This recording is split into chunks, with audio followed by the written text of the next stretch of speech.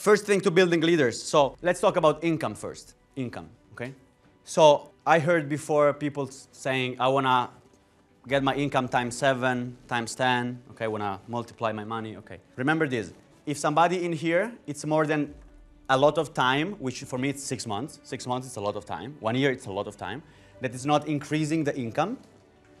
It's because you're not increasing your skills, as easy as it sounds. So think of yourself, last year. Are you increasing your income? Yes. Not enough. No. Okay. Then it's because I'm not increasing my skills. So when I talk about skills here, I'm not talking about how to invite people. You know, I'm not talking about how to do a follow-up, how to close somebody. I know you know how to close somebody, okay? When I'm talking about skills, I'm talking about certain things. For example, public speaking. I'm talking about whatever.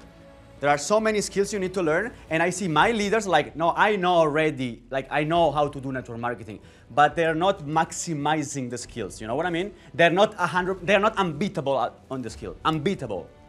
You know, some people are good at public speaking, but they don't crush public speaking. They don't kill it. You know what I mean? Yes? So when I talk about skills, you need to really think, okay, what am I missing? What's not a 10 out of 10? So what's not a 10 out? Some people here say, oh, I'm good at this. I'm a 10. But in these, I'm a 7. And you think it's okay. I don't know why. Like you're here, you paid $5,000 to come here? Yeah. A lot of money, correct? So I'm like, if you go out from this room without having taken a decision to bring that 7 to a 10, I'm like, why are you here? And so many people do this. Go home, have some notes. Yeah, the event was wonderful. I learned so many things. And after 6 months, the income is 2,000 more. So they take 3 months to have the investment back.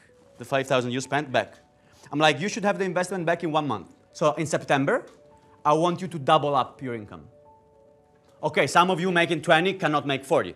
I get it. But if some of you are making 5,000, you can do 10. Of course, you need to think on another level. Correct? You need to go home tonight saying, oh shit.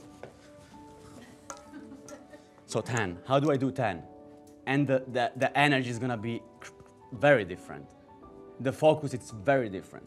I see so many of my leaders, they're used to a certain standard and they stick to that. But I'm already making 25 a month. I'm like, the yacht outside, David told us it's $1 million a month to rent it. So I was talking to Daniel G before, and we were like, oh, bro, we're poor as fuck. We're poor. I think I'm poor on another level. There are different levels of poverty, you know what I mean? Some people are poor at 5,000, 500 a month, other 5,000, other 50,000. Just different level of poverty. It's just based on who you compare yourself to. So many people do like, oh, in my team, nobody's making like me. In my company, I'm the #1. What's the comparison of your company? Like in Europe, in my company, I'm the #1. But I'm not comparing, you know, to my region or my company best person, you know? So really make sure to understand what are the skills I need to upgrade. Maybe it's building leaders. Maybe it's training my body. Why not? Maybe it's reading more books.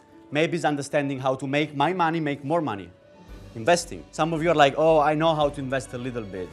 Why it's a little bit, okay?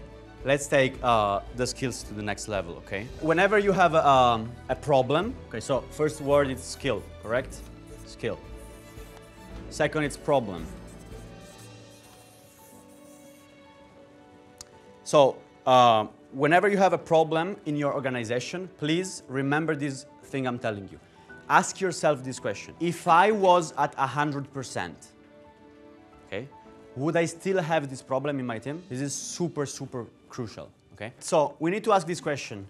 For example, she needs to ask herself, if I went 120%, so let's say, let's imagine a situation where she wakes up at 8 and she does this, and she listens to podcasts while she's having breakfast. And then she does this, and then she does that, blah, blah, blah. So she knows if she's 100% or not now. She knows that. I don't have to tell you if you are at 100% in your life. You know. Okay? So if she asks herself, am I at 100%? The answer is no. And so if I was at 100%, would I still have this production problem? No. Why? Because if this is me, I would go here and 101, okay, appointment with this one and get this one producing. And then I go also to this one, and then I go also to this one, and then I go also to this one, and then I go to this one. So I'll do everything that I'm supposed to do in order to make the production grow. So if I talk to her, I'm sure I can tell her what to do more. I'm sure. I'm like, hey, you need to do this, this, this, this. Every time I have a problem in my team, I'm always asking myself, am I at 100%? No, I'm at 98. Okay, I need to do more. And every time I do this more, the problem is solved. Every time.